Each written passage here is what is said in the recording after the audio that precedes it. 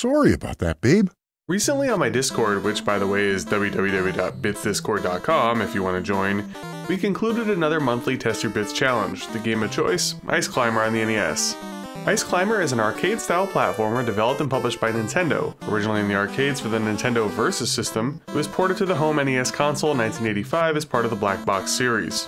In Ice Climber, you assume the roles of Popo and or Nana depending on if you are playing one-player mode or two-player mode. Essentially, your goal is to climb your way through the ice to the top of each level to recover a bunch of stolen vegetables from a giant condor. Yeah, you heard that right. Once you complete the base level, the bonus round consists of said vegetable grabbing, and ultimately you want to hook your character onto the bottom of the condor for more points. Ice Climber features 32 vertically scrolling ice levels that get more and more difficult as you proceed. Much of the difficulty stems from the platforming, as the jumping of the ice climbers can certainly take some time to get used to, and at times it almost feels like it'll just, I don't know, kind of jump as the game wants it to. Beyond just the platforming aspects, you're also at the mercy of being hit by Topi, an almost Yeti looking figure who fills in ice holes on the floors, Nitpicker who is a tiny bird flying around the normal areas of the stage, as well as a polar bear who makes an appearance after a period of time, coming out to push the floors down. When it comes to the technical aspects of Ice Climber, well, there's really not much to say. It's an early NES title that's based off of an arcade game, so you kinda just get what you get.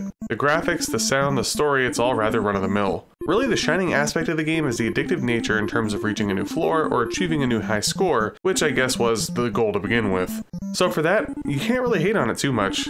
Ice Climber was ported to quite a few platforms over the years, from arcade, the NES/Famicom, NES PC 8801, the Famicom Disk System, e-reader and Game Boy Advance, the Wii, 3DS, and Wii U Virtual Consoles, Nintendo Switch Online, yeah, so it's on quite a bit.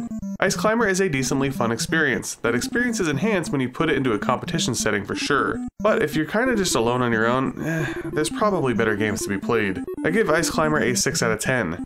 It was certainly not a waste of time, and it's not a bad game at all. In fact, it's definitely worthy of a few playthroughs if you're a fan of the NES or 80s arcade titles. But after the initial charm and challenge wears off, you'll probably be better off focusing your gaming exploits elsewhere. If you've enjoyed this review, please make sure to like, comment, and subscribe if you haven't already. I do my best to reply to all comments on all videos. Until next time.